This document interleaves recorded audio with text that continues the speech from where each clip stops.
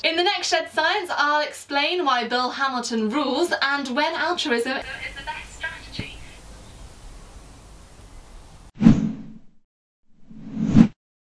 I suppose I'd better get on with it then, hadn't I? Don't worry, I've brought chocolate.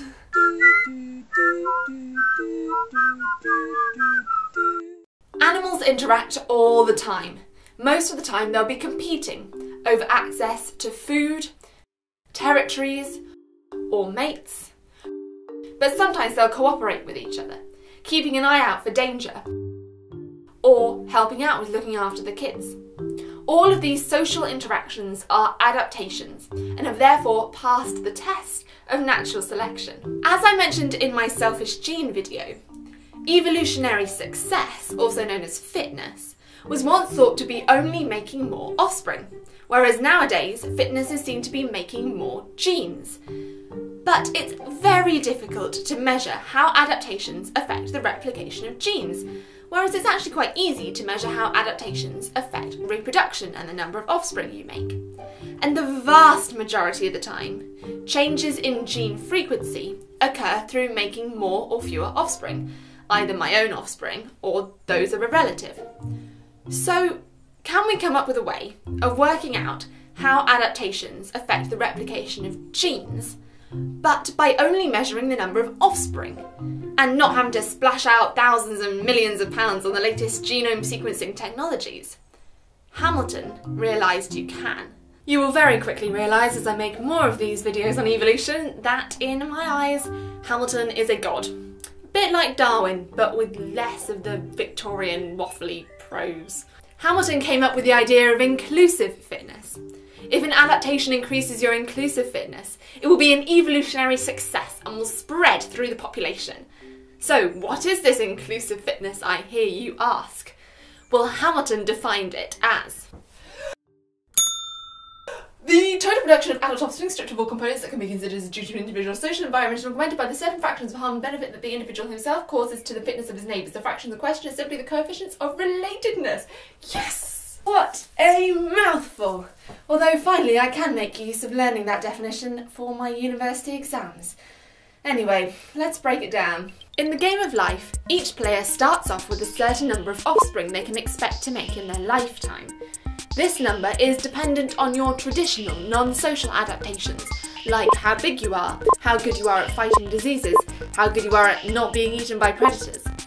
Two players can also interact, and as I mentioned before, interactions can increase and decrease the number of offspring of both the actor doing the action and the recipient receiving the action. We're interested in altruistic interactions because these are the types of interactions that couldn't have been explained by the traditional Darwinian model of fitness. Altruism is when the actor loses out and the recipient gains. For example, giving away the bar of chocolate that I've been looking forward to all day will make me hungry and less nourished, so I lose one potential offspring that I would have been able to make had I not given away this chocolate. The recipient, on the other hand, may have been close to passing out with hunger, and so the one bar of chocolate is worth more to her, and she is now able to produce two more offspring that she wouldn't have been able to do without the chocolate. We say that the cost of this action to me, C, is 1, and the benefit to you, B, is 2. We can measure these changes in two ways. First, we can say that I have my original 4 minus 1.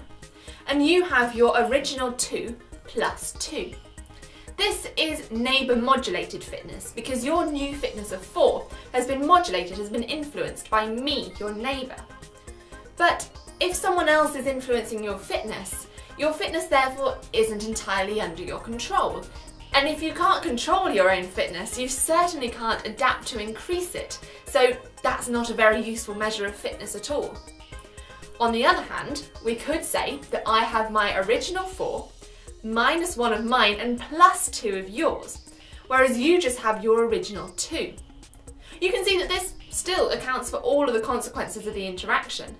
But here, the actor, me, performing the action, I'm in control of the action and I'm also in control of the changes in fitness, which is really important. But what am I supposed to do with 2 of your offspring?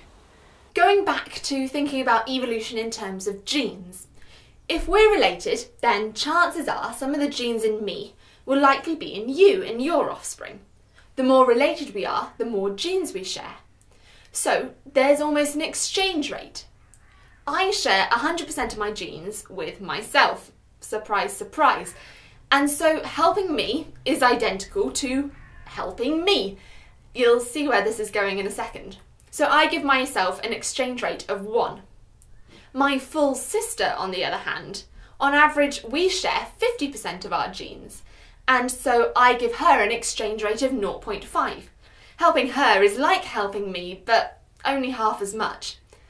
I could trade in 2 of her offspring and receive 1 of my offspring in return, and we'd break even genetically. And there are exchange rates for every single conceivable relationship you can imagine. And these are the coefficients of relatedness, R, that Hamilton mentioned in his definition of inclusive fitness. I will add here, in case my tutor or any other evolutionary biologists are watching, that when I say I share 50% of my genes with my sister, I strictly speaking mean I share 50% of my genes over and above the population average.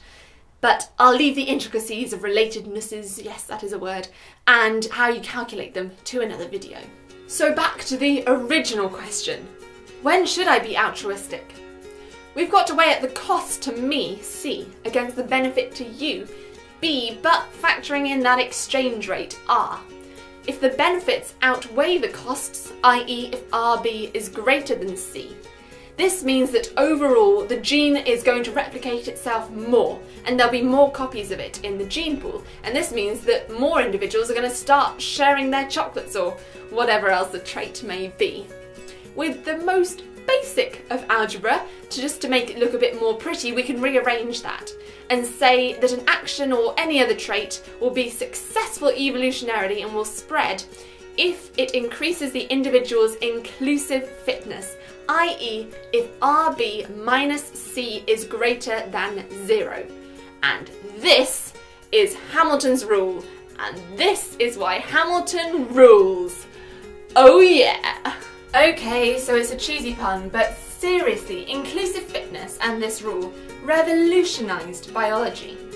Before, we could only clearly think about the non-social interactions, i.e. when R is 0, and here the trait must benefit the individual selfishly. But now we can expand and think about the social side of things, which includes some of the most fascinating areas of biology, such as why bees cooperate in a hive, or why meerkats stand in that cute little line, or why I'm more likely to pay for biscuits if I think someone's watching me. Or even think about this one, why the cells in my body are cooperating with each other and not fighting it out selfishly like a cancer does. It's all Hamilton's rule. Thanks for watching this Shed Science. Shed Science is back! And if you want to, you can subscribe or follow me on Twitter to find out when I post the next one.